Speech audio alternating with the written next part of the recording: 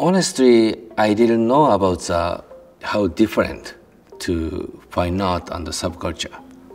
So what is, the borderline?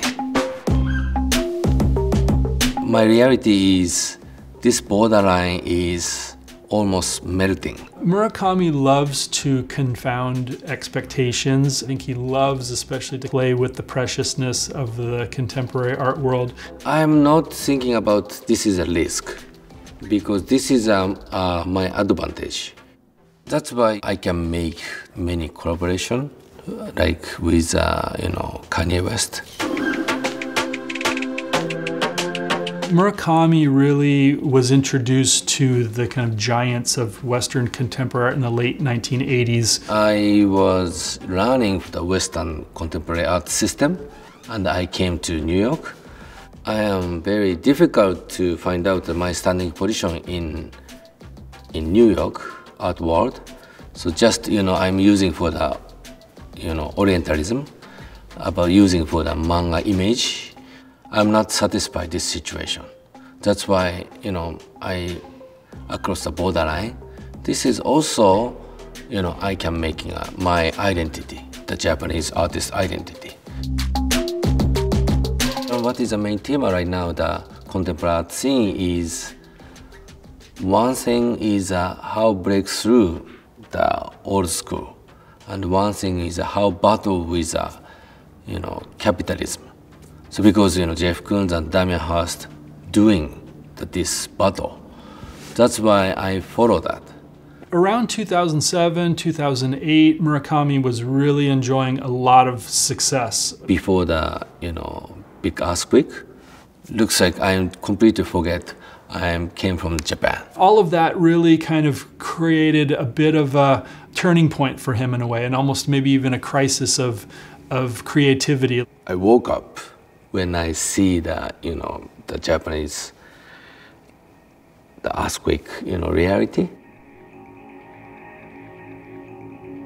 And then you see him introduce these figures called arhats, which are Buddhist monk figures that would have walked around the countryside bringing healing and things to people. Originally, arahat is 16.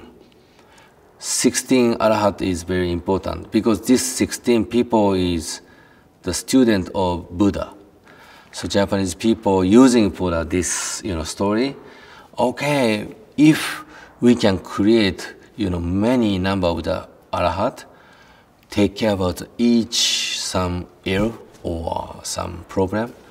So that's why Japanese people created for another over 400. So he started making these paintings of arhats and collections of arhats. There's a painting of 69 arhats and a painting of 100 arhats. And then there's also a 300-foot-long painting called the 500 arhats, which really kicked it all off. 500 arahat painting is huge, and very short time to making everything. I employ for like over 100 people. Looks like movie production.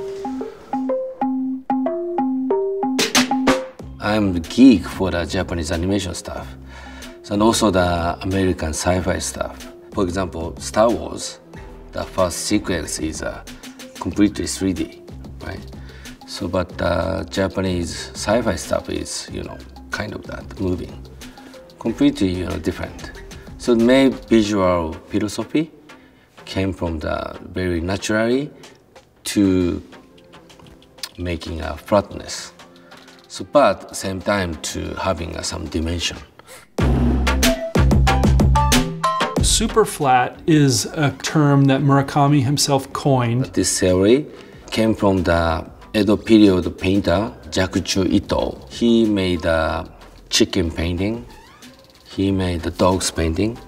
So that is completely flatness composition. A lot of chickens, a lot of dogs. The painter is organizing for the eyeball moving.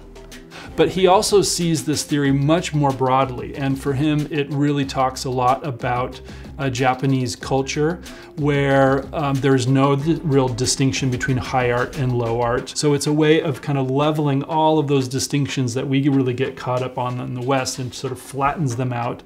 For example, who is the highest level in Japanese culture scene is a comic writer is the highest. When I created Mr. Dove was the kind of the icon. So came from the Japanese very famous character Doraemon and Sonic the Hedgehog. Finally looks like a Walt Disney, the Mickey Mouse. But right now it looks like my self-portrait. So kind of change that is 20 years working together. Sometimes he's playful and sweet, sometimes he's more menacing, sometimes he's being affected by all these external forces, or is even able to maybe create certain moods and ideas that reflect his own personal and artistic struggles and channel them into Mr. Dope. Everything came from the Star Wars stuff. Lucas released for the making video. I was learning for the, oh my God, this is a process. Okay, director is making for the scenario, the storyboard, and then shooting a film and editing. This is a process. Maybe like in a painting, it's much easier to learn it from the this system. One of the things that makes Murakami's work so unique is the scale. I mean, there are very few painters working today that can get anywhere close to the scale of the works that he's making. And then when you start looking even more closely at them, there's this incredible detail to them.